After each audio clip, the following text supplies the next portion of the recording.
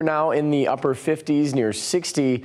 We do have a wind off the lakeshore that's keeping a few communities on the warmer side. 70 degrees in St. Joseph here this morning, 68 in South Haven. A lot of areas in the upper 50s, near 60 inland now, but we're still 30 minutes away from sunrise, if not a little more. 55 in Three Rivers, Cassopolis, Hartford, 57 Allegan, Hastings, 56 in Hudsonville this morning, 58 in Fremont, 59 now up to 60 in Spring Lake, 56 degrees in parts of Montcalm County as well.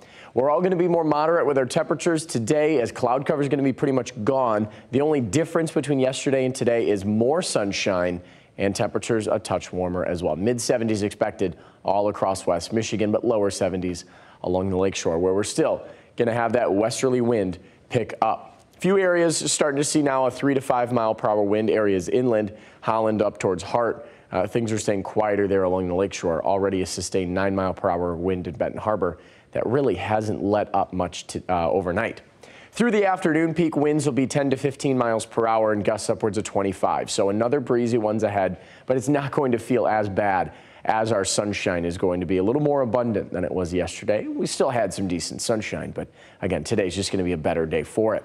Lakeshore communities still going to be contending with some strong rip currents, some pretty choppy waves out there. Whitecap's going to be rolling and active. Mostly sunny skies, though.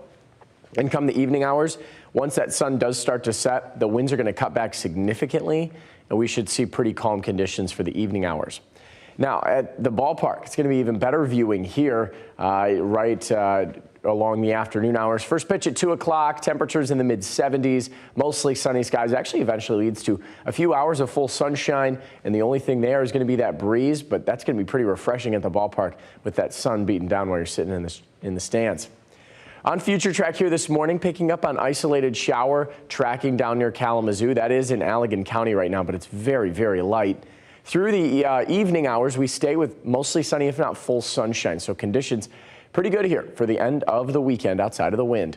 Into Monday, temperatures will be a touch warmer through the afternoon, but a little bit more cloud cover, and there will be some rain showers around as well. I think we could see a few areas pick up a couple hundredths of an inch. Most of the rain does look light, but again, it's enough to constitute a few afternoon showers here Monday on the forecast. 80s look to return for a few days here, Tuesday, Wednesday, and Thursday. But come next week, Thursday night and Friday, looks like another system setting up for us.